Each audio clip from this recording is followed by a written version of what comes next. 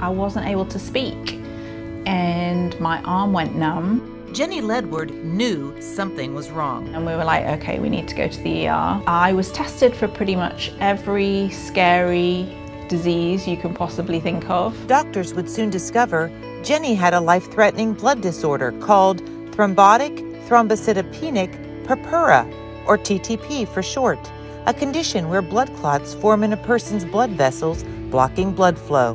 My platelets were incredibly low.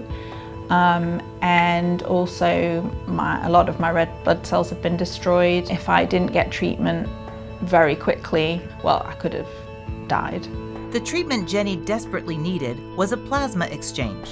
My plasma, which was giving me this terrible problem, was got rid of, and healthy plasma was put into my blood and put back into my body. My own plasma was separated from my blood through this machine.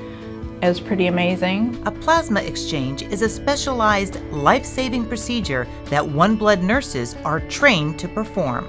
We are cycling the blood through the machine. We are removing the patient's plasma that is affected, and we are replenishing it or replacing it with donated plasma from donors who come in and donate blood.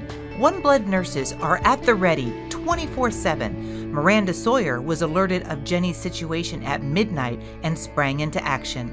If this patient's not ready till midnight and it's an emergency situation, you have to go. Every day for 21 days in a row, a OneBlood nurse arrived at Jenny's bedside to perform the plasma exchange. Each procedure required approximately 10 units of donor plasma. Each unit of plasma came from a different donor, which means at the end of the 21 days, Jenny received plasma from 210 blood donors. It saved my life, so if I'd have not had all of those donors, I probably wouldn't be here. My kids wouldn't have a mom. What would happen if nobody donated blood? Seriously, what would happen? Think of all the lives that have been saved because of blood donation. And I feel like people take that for granted, that the blood's always going to be there, but it's not there unless people donate. A year later, Jenny is in remission. Hello!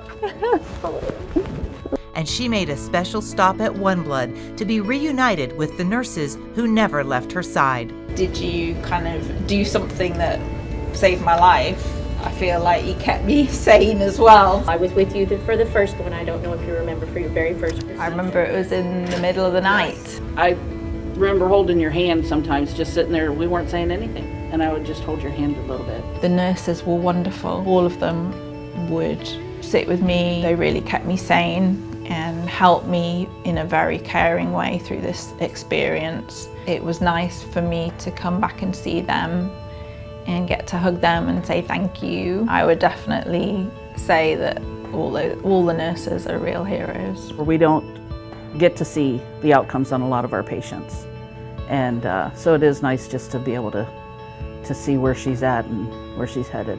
The fact that she came here and took the time out of her day to say thank you means a lot.